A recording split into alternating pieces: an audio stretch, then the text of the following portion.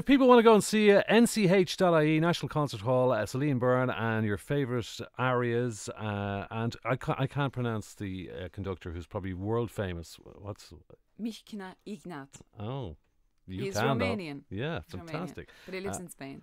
So, what are you going to sing for us? I'm going to sing for you O mio Babino Caro, because this is the one that everybody will know. This is the most famous of all soprano arias. Is this the one from Diva?